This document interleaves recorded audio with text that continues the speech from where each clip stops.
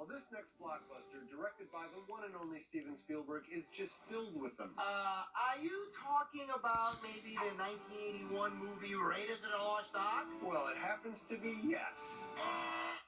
What? That's a definite win for Team Spielberg. Wrong. First of all, that didn't win any box office records. And second of all, the Indiana Jones story was created by none other than... Oh, butterscotch. George Lucas. And he was also an executive producer on the film. All right, I guess you're right on that one, Toonie. I guess we're going to have to call it a tie. Yeah, which means A New Hope is still number one, baby. But wait just a minute, Toonie. I think I've got it. This one is going to make you want to phone home. Bill, I am home. No, it's a reference from E.T., Toonie. E.T. was released on June 13th, 1982, and it was directed by the one and only Steven Spielberg, pulling in a whopping $792 million at the box office. Bill, E.T.'s almost worse than that shot. Oh, come on, E.T.? Yeah. He's so cute. Oh, you think he's cute? Well, he's cuter than the Ewoks. How dare you, Bill? Well, I thought this might happen, so I put the question on our social media page for our viewers to respond to. What? You gotta be kidding me. You thought this might happen. This right here. You were able to somehow predict this totally organic, absolutely spontaneous rivalry we've been having? Let's see what our viewers thought, Toonie. Is it E.T. or the Ewoks? Who is cuter? The answer is... Ewok. In your face, extraterrestrial. Go jump over the moon on your bike or something. I guess it's time for a break. That's very violent, by the way, Toonie. But when we come back, the Lucas-Spielberg showdown shall continue.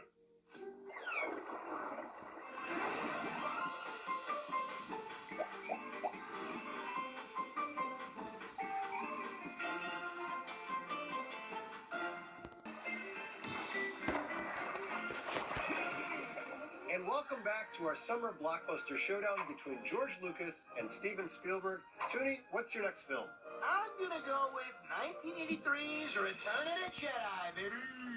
Toonie, George Lucas didn't even direct that one. Oh, well, but he produced it, so that counts. Yeah, well, let's see. That looks like it only gets you to number 4. All right, well, what's your next pick? Back to the Future, Toonie. Released July the 3rd of 1985 and directed by Robert Zemeckis, but produced by Steven Spielberg. Yeah, come on, Toonie, you love that movie. Well, not today. And you know what? That one doesn't even top Indiana Jones. Okay, would you rather have a car that's also a time machine or just a regular old spaceship? Clearly a spaceship. Well, let's see what our viewers have to say about that. You asked them this question, too? Yeah, I asked them a bunch of questions, Toonie. So shall it be a DeLorean or a Millennium Falcon? Let's find out. And the winner is... the Millennium Falcon. In your face, DeLorean. Of course, Bill. The Millennium Falcon is the coolest ship of all time. All right, you're rubbing it in a little, Toonie. It's cooler than friendship. Oh, don't say that. Please don't say that. Let's watch a cartoon that's set in space, and it also has some time travel. From 1955, this is Guided Mousile.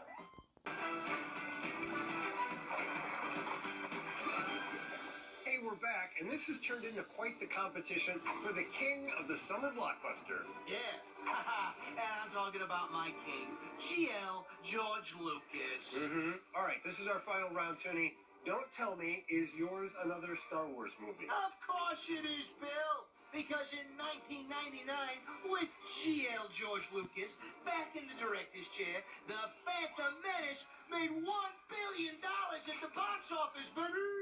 Well, Toonie, this actually turns out to be a pretty close one. Oh, no way.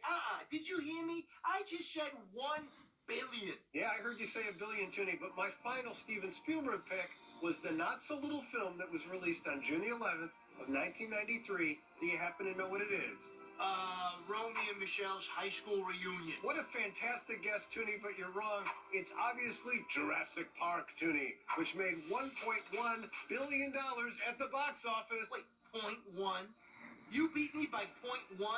Bill, that's basically a tie. No, Toonie, this 0.1 equals $100 million, so I think it's pretty clear I'm the winner. All right, well, what about the viewers, huh?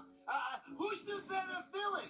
The dinosaurs or Darth Maul? Again, Darth Maul or the dinosaurs? Are you sure you want to find out, Toonie? Of course I do, Bill.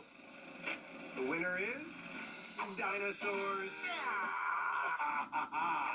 Okay, in honor of the winning film, how about a cartoon about dinosaurs from 1960? Here is Wild Wild World. Does that say dinosaur or dinosaur?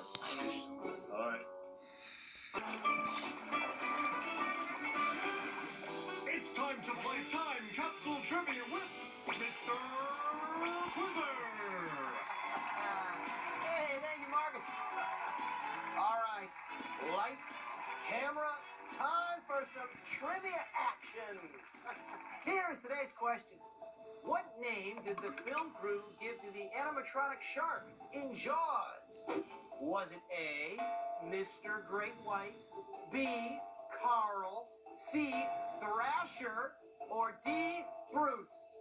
You know, I had a goldfish once, but I never gave him a name. Okay, time is up.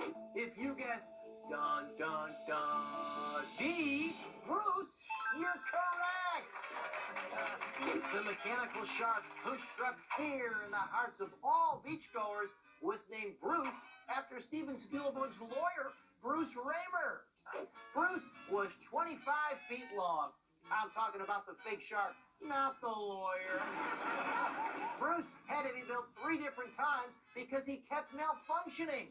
He caused so many delays on set, the crew started calling him mean names like Flaws and Great White Turd.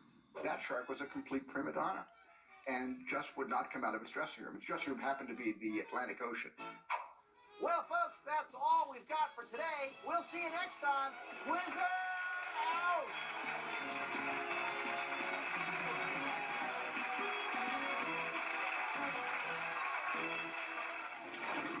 Well, tuners, we have been on a real journey today, talking about the origins of the summer blockbuster and discussing the films of 2 equally amazing filmmakers.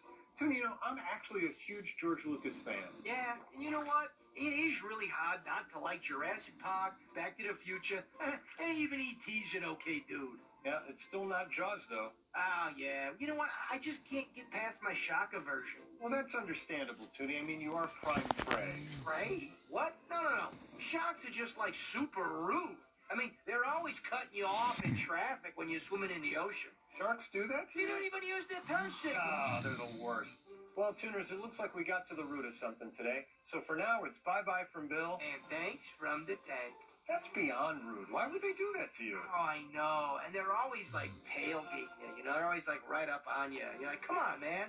You Back off. Yeah, back off. Right. If I put a bumper sticker on my tail. That Yeah. said, if you're close enough to read this, Yeah. you're too close. Oh. Back off. Does it work? No, I floated away right off. It Oh, doesn't stick. The that's- adhesive in the water just doesn't work. Doesn't gum up like No, it it should. Yeah.